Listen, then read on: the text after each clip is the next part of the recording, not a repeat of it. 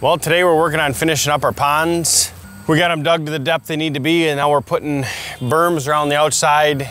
We're getting everything up to height, and we moved a lot of dirt. We've cut out, this will be 4 ponds total for this site, for retention ponds that we're putting in, and just going through the process, going through the steps.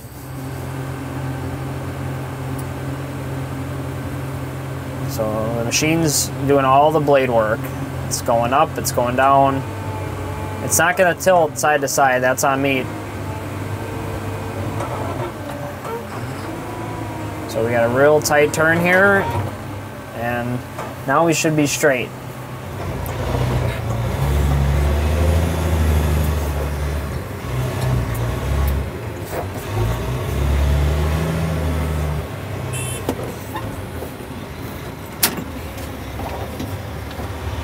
And right now he's just filling me up. Takes about 3 to 5 buckets, just depending on how much gets stuck in my box. We got to clean them out about 2 times a day.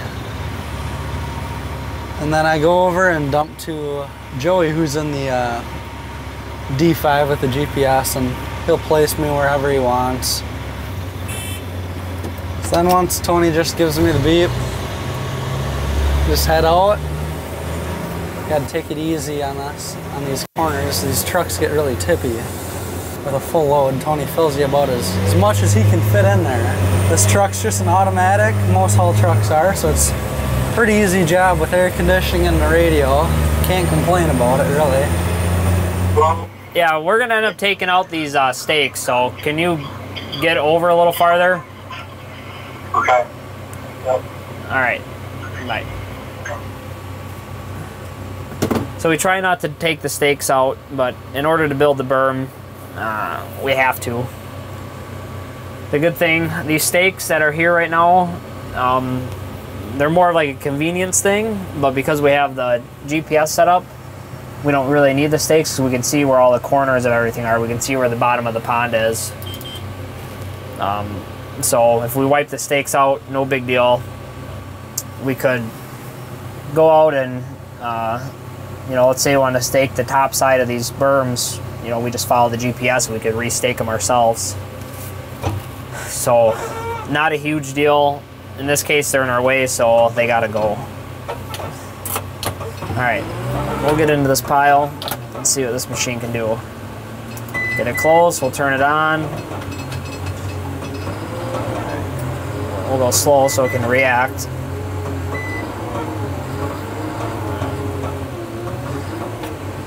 Alright, so you can see how as the machine is moving up and down, the blade it's automatically correcting.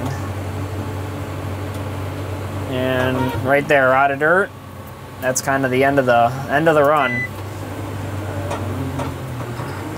Let's get into this pile, it'll be another quick push.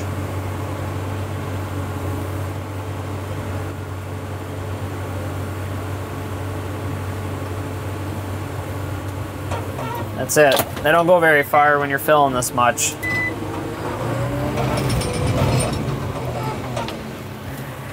So right here is, you can see on the green, or on the screen there, when these arrows go, when they're green like that, that means that's grade.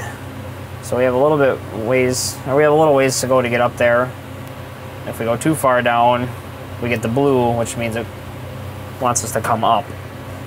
So those are your grade indicators, tell you where you need to be.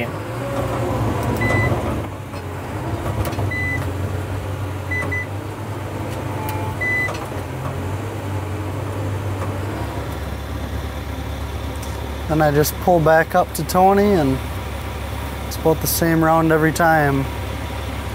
The other haul truck has about 45 yards in that one, or 40 yards, so a bit bigger than mine, but we can keep our rounds pretty close together, so there's not much distance between us when we're not waiting around for the dozer or the GPS. Pretty efficient, it's not too bad.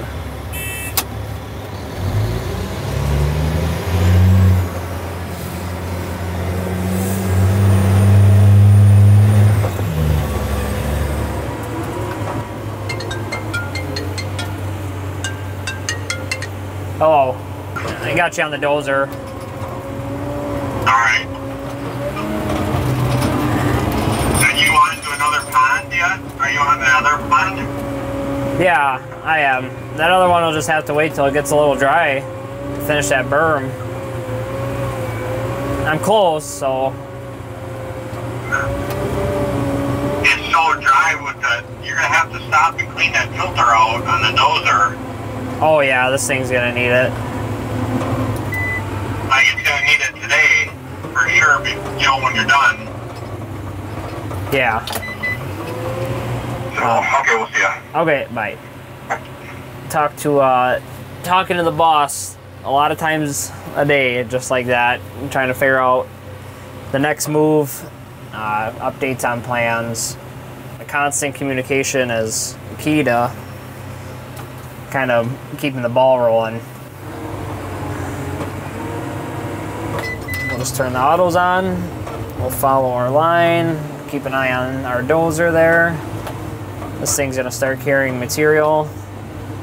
Get a little bit closer to that line.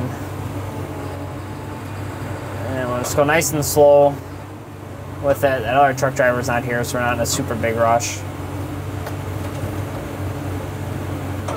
All right.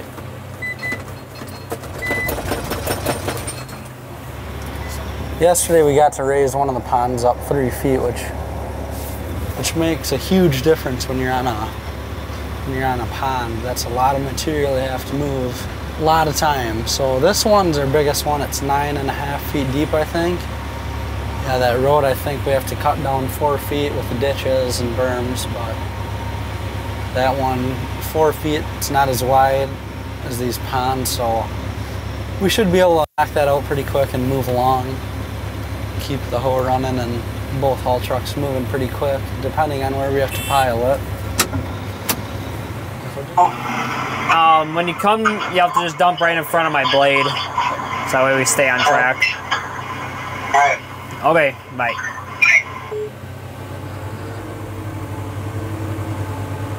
Okay, got the autos on, we're pushing, it's getting a little heavy, so we're gonna turn it off.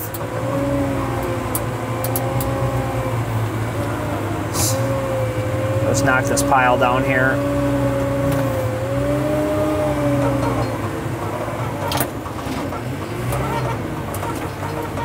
So we'll make our way around this whole entire pond. Once we get that done, we'll get the excavator over here. We're just kind of, at this point, roughing it in. The excavator is going to get here and we're going to cut all these banks. We're going to shelf this thing out and get the slopes, you know, it'll probably be like a 3-to-1 or a 2-to-1. Yeah, a little bit of a slow process, but we'll get there.